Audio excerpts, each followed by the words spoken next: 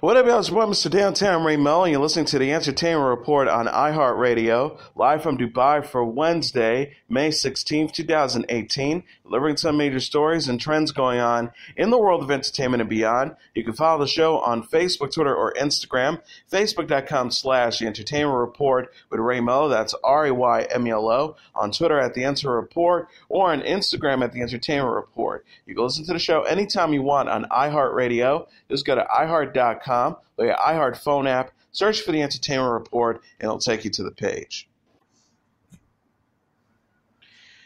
Rami Malek sings as Freddie Mercury on stage in the first trailer for the upcoming Queen biopic Bohemian Rhapsody. The clip released Tuesday chronicles Mercury's rock star life and features Queen recording songs together in the studio before taking the stage in front of a massive crowd.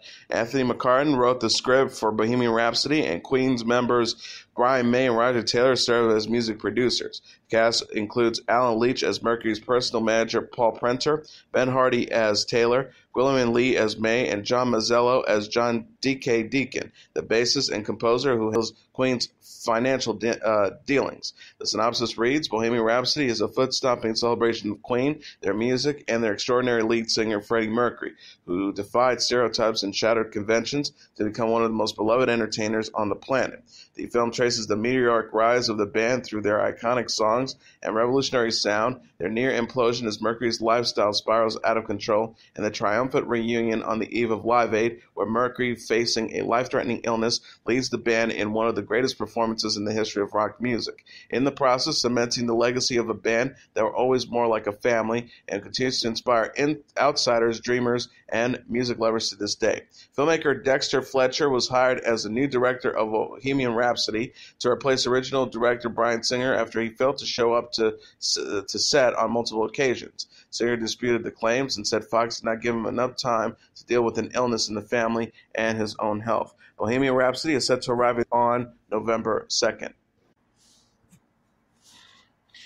John David Washington goes after the Ku Klux Klan with the help from Adam Driver in the new trailer for director Spike Lee's upcoming BlacKkKlansman. The clip released Monday followed the film's premiere at the Cannes Film Festival. Follows the true story of Ron Stallworth, played by Washington, as he becomes the first African-American detective to serve at the Colorado Springs Police Department in the early 1970s. Stallworth wishes to drive the KKK out of his town and enlists Flip Zimmerman, played by Driver, to help him infiltrate the hate group after placing a phone call to their leader, David Duke, portrayed by Topher Grace.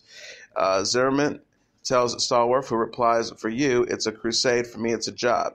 You're Jewish. They hate you. Doesn't that piss you off? Why are you acting like you ain't got skin in the game?" BlacKkKlansman is based on Stallworth's 2014 book about his experience infiltrating the KKK titled BlacKkKlansman. Lee, who also penned the screenplay, is producing alongside Jordan Peele, Jason Blum, Sean McKittrick, Raymond Mansfield, and Sean Reddick. BlacKkKlansman is set to arrive in theaters on August 10th.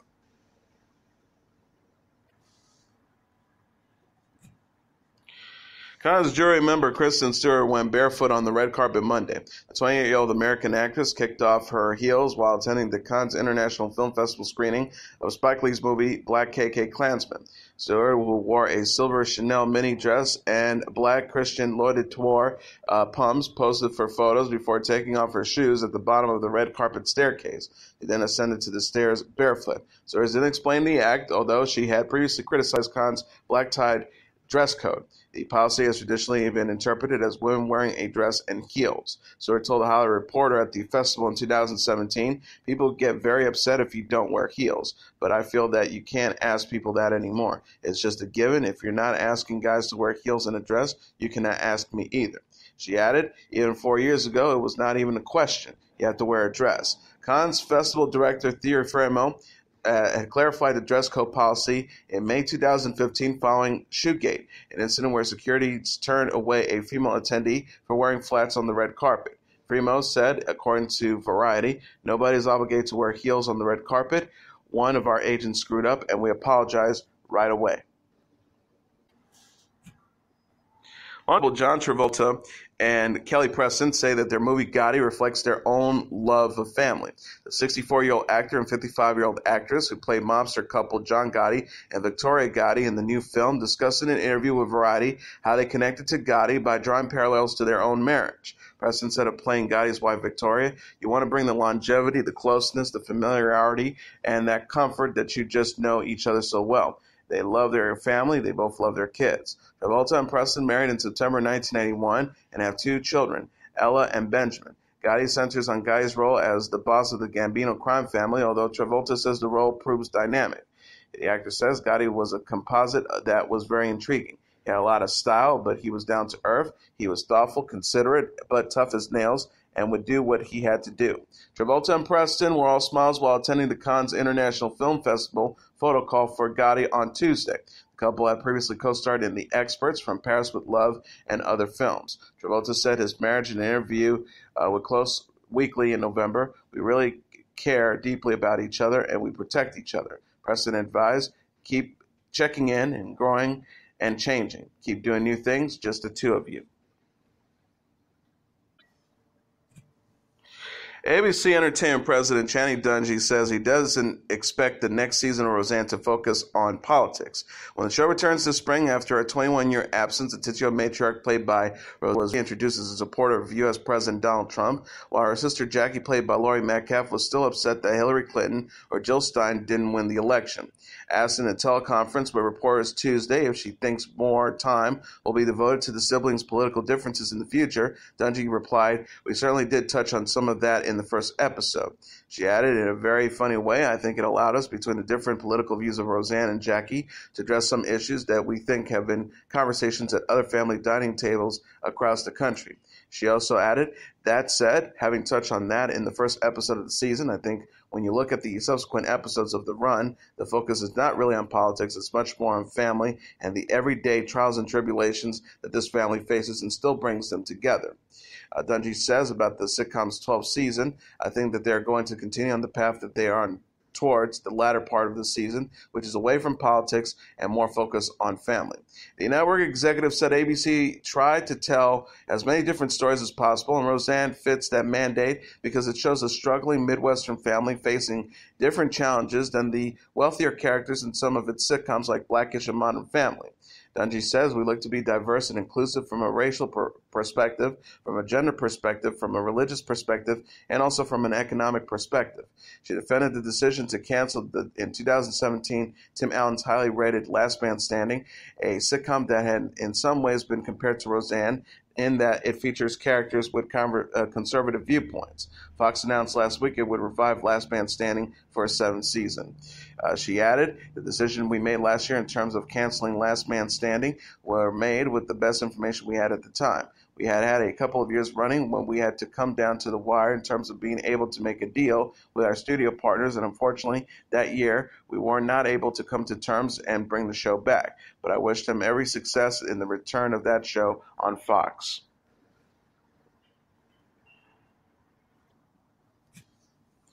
ABC Entertainment President Channing Dungey also said that the Alec Baldwin show will begin taping in June for a September premiere. The talk show featuring the Saturday Night Live and 30 Rock alum will air Sundays at 10 p.m. It will alter in-depth features on well-known figures with Baldwin's take on current events. Dungey said in a teleconference call with reporters on Tuesday, "I think if you listen to any of his podcasts, what's great about what Alec does is he'll talk with people about the span of their career, like Robert De Niro. And so an episode like that is evergreen. He certainly is going to have episodes that may be more timely and topical depending on who the guest is." Dungey says that the show's team is still working out whether it will be taped in front of a live audience. Baldwin said when the project was first announced in March, "I'm excited about this show and grateful to ABC for taking a chance on me in what is admittedly a crowded field. I've enjoyed doing my podcast for WNYC and looking forward to the challenge of doing a show on camera." The triple Emmy winner hosted an after Oscar program for the network, which served as a pilot for the show. ABC released the first trailer for Whiskey Cavalier, its new action drama starring The Walking Dead actress Lauren Cohan and Scandal alum Scott Foley. The title refers to the code name of Foley's FBI agent Will Chase. The synopsis reads, accompanying the clip on YouTube, following an emotional breakup, Chase is assigned to work as a badass CIA operative, Francesca Frankie Towerbridge, codenamed Fiery Tribune, played by Lauren Cohen. Together, they lead an interagency team of flawed, funny, and heroic spies who periodically save the world and each other while navigating the rocky roads of friendship, romance, and office politics. Tuesday's 3-minute preview shows Chase and Trowbridge meeting for the first time in a bar, immediately becoming rivals as they work with the same case. Anna Ortiz, Tyler James Williams, and Verdas co-star in the show. Jennifer Love Hewitt is set to join Fox's drama 911 as a series regular, starring with the show's upcoming second season. Hewitt will be portraying Maddie, the sister of firefighter Evan Buck Buckley, played by Oliver Stark, who becomes a 911 operator, Variety reported. This marks Hewitt's first regular series role after appearing on CBS's Criminal Minds, Season 11 in 2016. The actress is known for starring in television shows such as Party of Five, its spinoff Time of Your Life, The Client List, and The Ghost Whisperer. Connie Britton, a series regular on the show as a 911 operator, had a one-year deal on the show and is yet to be determined if she will be returning, the Hollywood Reporter noted. 911 from co-creators Ryan Murphy, Brad Falchuk, and Tim Meaner also stars Angela Bassett, Peter Krause, Stark, Aisha Hines, Kenneth Chow, and Rockman Dunbar. The series follows the experiences of police officers, firefighters, and emergency operators.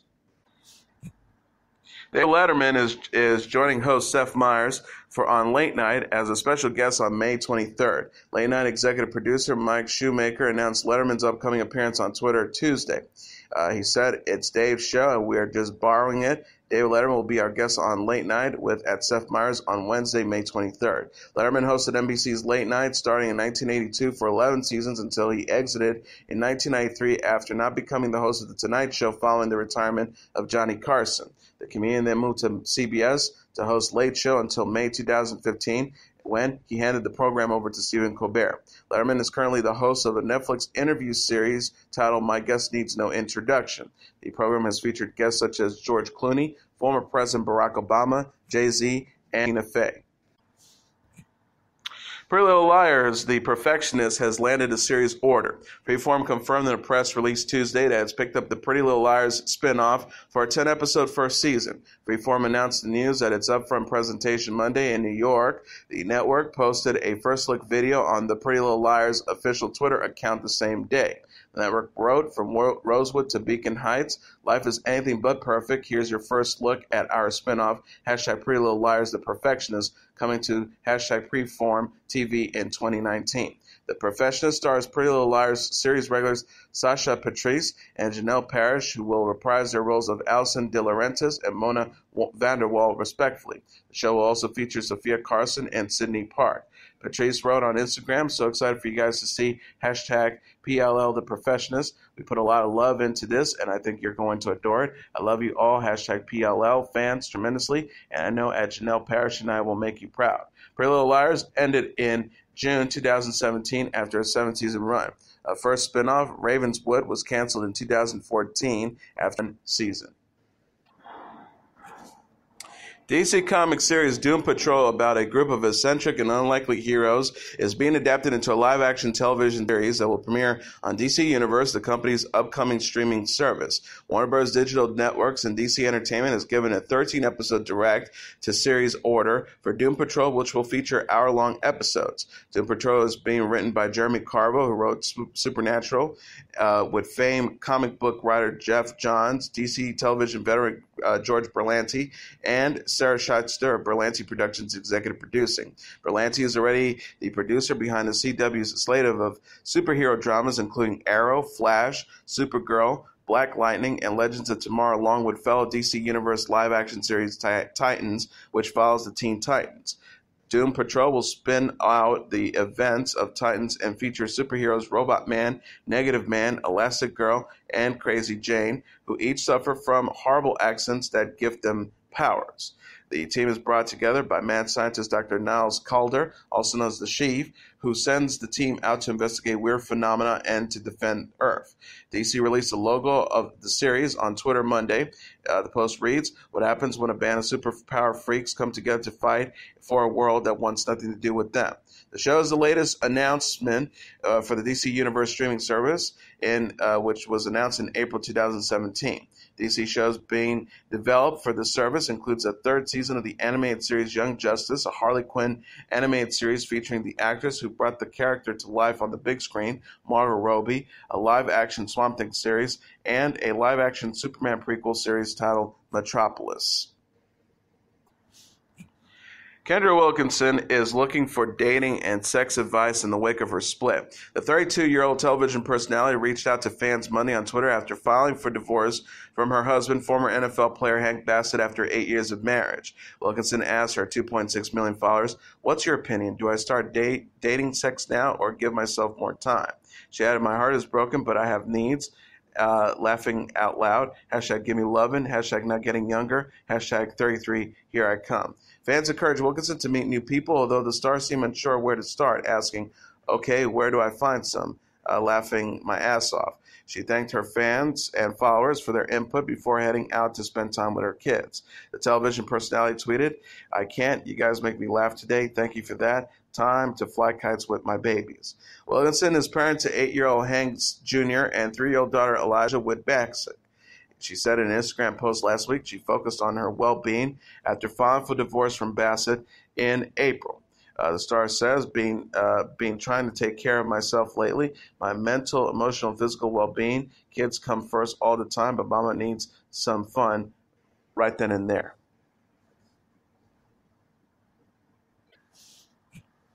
Jennifer Lopez says she got a lot of flack about her curvy figure during her early career. The 48-year-old singer and actress recalled in an interview with InStyle published Monday how she rejected pressure from the entertainment industry to lose weight.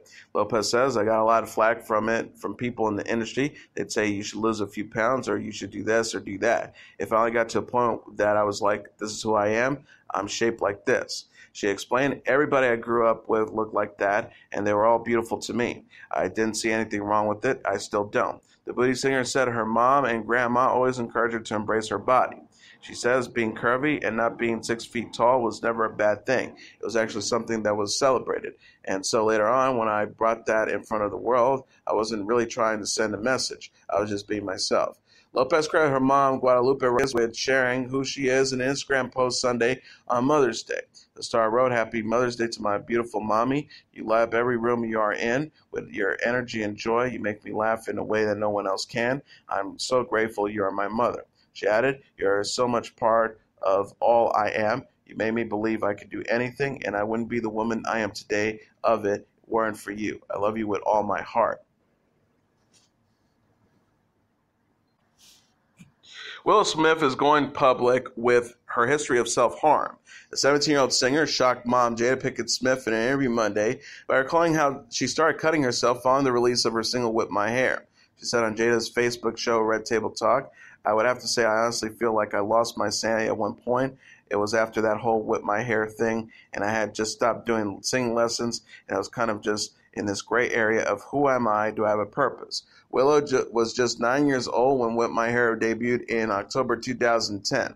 The song became a hit, reaching number 11 in the second week on the Billboard singles charts. Willow recounted, "After the tour and the promotion and after all that, they wanted me to finish my album, and I was like, no, I'm not going to do that."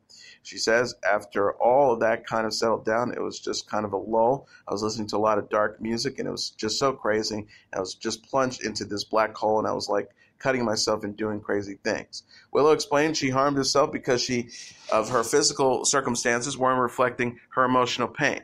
She said of her scars, "There's still a little something there. Today, totally lost my sanity for a moment there. I never talked about it because it was such a short, weird period and point in my life, but you have to pull yourself out of it." Jada is parent to Willow and 19-year-old son Jaden with husband actor Will Smith. She said on last week's episode of Red Table Talk that she regrets dating Will while he was still legally married to his first wife. Gwyneth Paltrow shared a rare photo of lookalike daughter Apple on her 14th birthday. The 45-year-old actress dedicated a sweet post to Apple, her elder child, with ex-husband Chris Martin on the teenager's birthday Monday. The photo gives a close-up glimpse of Apple's face as she shows a slight smile for the camera. Paltrow couldn't help but gush about her daughter in the caption. The star wrote, "Happy birthday, my darling girl. You make every day feel like a Christmas morning." She also added, "You are the most vibrant, hilarious, twirling all over the place, beautiful inside-out young woman. You're an amazing thinker and an incredible songwriter. Thanks for still hanging out with me even though you are 14. Paltrow is also parent to 12-year-old son Moses with Martin. She said in an interview with Today in June 2017 that Apple's teenage years have been pretty smooth so far, although her daughter sometimes exhibits typical teen behavior. The actress says, "I have to say so far, Apple, she's pretty great." She also added, she's like, "Can you close my door?" And I'm like, "Wait, with me on the other side?" But other than that, it's pretty smooth so far. Paltrow and Martin split in 2014 after 10 years of marriage. Paltrow announced her engagement to producer Brad Falchuk in January and said on Good Morning America this month that she's enjoying wedding planning. Fashion design reality series Project Runway is returning to its original network Bravo for season 17 after appearing on Lifetime since 2008. Bravo Network star Andy Cohen made the announcement Monday at the NBC Universal Upfront event in New York City and on Twitter. He says Project Runway is coming back where it all started. It's coming home on Bravo. Project Runway is moving back to Bravo through an agreement by Bravo Media and Lantern Entertainment, who bid to acquire assets to the Weinstein Company was approved in Delaware bankruptcy court on May 8th. The Weinstein Company, which helped produce Project Runway, filed for bankruptcy in February after it failed to negotiate a sale for the film studio, which was founded by disgraced Hollywood producer Harvey Weinstein and his brother Bob. Project Runway, featuring host Heidi Klum and mentor Tim Gunn, moved to Lifetime in 2008 after airing for 5 seasons on Bravo. Lifetime parent company A&E Television Networks terminated its contract for Project Runway in January after Harvey was hit with sexual harassment allegations. President of Lifestyles Networks, NBC Universal Cable Entertainment, Francis Berwick, said in a statement, "We're beyond excited to reboot Project Runway at the network where it all began. Leading into the creative process in an entertaining way has always been part of Bravo's DNA, and Project Runway perfectly captures that. This franchise will be an important cornerstone to complement Bravo's original premium scripted and unscripted slate, and we expect it to drive the same level of fandom and passion as we experienced last time it was on Bravo." Project Runway Season 16 wrapped up in November with Japanese designer Kentaro Kamiyama coming in first place, taking home $100,000 to start his own fashion line. Tom Wolfe, the author of The Right Stuff and Bonfires of the Vanities, died Monday in a Manhattan hospital at the age of 88. Wolfe, who lived in New York since 1962, had been hospitalized with an infection, his agent Lynn Nesbitt told the New York Times. Wolfe began his writing career as a newspaper reporter, first for the Washington Post and then for the New York Herald Tribune. The nonfiction author and novelist who wrote a number of bestsellers over a career that spanned decades was among the writers credited with creating the new journalism, an American literary movement in the 1960s and 1970s that pushed the limits of traditional journalism and nonfiction writing. From his 1968 nonfiction work, The Electric Kool-Aid Acid Test, which examined the lifestyle of LSD advocate Ken Kesey and his counterculture compatriots, to his 1979 book, The Right Stuff, that focused on the first American astronauts and the Mercury space program, Wolfe's nonfiction books plunged readers into real-life situations that often read like novels. The Right Stuff was adapted into a film in 1983. In 1987, Wolfe published The Bonfires of the Vanities, a novel that also later became a film. In 2016, Wolfe published his last book, The Kingdom of Speech, which sought to challenge society's understanding of Darwinism. Wolfe, known for his signature white suit, was easily recognized when taking walks in his neighborhood. The icon told CBS News in 2016 he had 5 more books planned. Wolfe said, "To be honest, I only have 5 more planned, and one coming up is on political correctness, which I think is the funniest subject in a long time." Wolfe was 88. And now let's take a look at what happened on this date in entertainment history. On this date in 2014, pioneering TV journalist Barbara Walters signs off. Broadcast journalist and TV personality Barbara Walters retires from ABC News and as the co-host of the daytime program The View. In a landmark career that spanned over some 50 years on air, the 84-year-old Walters blazed a trail for women in TV news. On Walters' May 16th View send-off, Oprah Winfrey, Diane Sawyer, and Katie Couric were among the more than 2,000 female broadcasters who appeared on the show to pay tribute to the legendary newswoman. Born in Boston on September 25, 1929, Walters, whose father was a nightclub owner, grew up in Massachusetts, New York City, and Miami. Graduate of Sarah Lawrence College, Walters worked as a TV writer and producer in New York before joining NBC's The Today Show in 1961 as a writer and eventually on-air reporter. In 1974, she was named the official co-host of the program, the first woman to hold the job. 2 years later, Walters became the first woman to co-anchor a nightly network newscast, earning a record $1 million a year. However, after experiencing tensions with her ABC Evening News co-host, Harry Reasoner, and low ratings, Walters left the program in 1978. From 1984 to 2004, she was the co-host and producer of the TV news magazine 2020. Additionally, in 1997, she created The View, co-hosting the program from its inception until her retirement. Best known for her interviews over the decades, Walters went one-on-one with American presidents. She interrogated every commander-in-chief from Richard Nixon to Barack Obama, world leaders, movie stars, convicted killers, and scores of other newsmakers. In 1977, she convinced Egyptian President Anwar Sadat and Israeli Prime Minister Menachem Begin to submit to their first joint interview, and that same year she traveled to Cuba for a headline-making sit-down with dictator Fidel Castro. In 2001, she interviewed President Vladimir Putin of Russia and asked whether he had ever ordered anyone killed. He said niet. She also conducted interviews with such notorious figures as Iraq's Saddam Hussein, Libya's Muammar Gaddafi, and Syria's Bashar al-Assad. In 1999, Monica Lewinsky, whose affair with Bill Clinton led to his impeachment, gave her first TV interview to Walters. A record-breaking 74 million viewers tuned in, making it the highest-rated news program ever broadcast by a single network.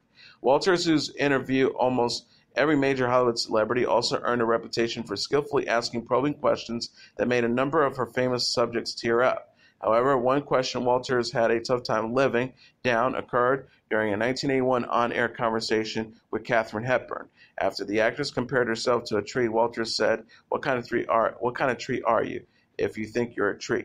On May 13, 2013, Walters announced that after more than a half a century in TV, she would retire the following year. Shortly before the acclaimed journalist made her official farewell on The View in May 2014, her longtime employer ABC honored her by naming its new headquarters in New York City the Barbara Walters Building.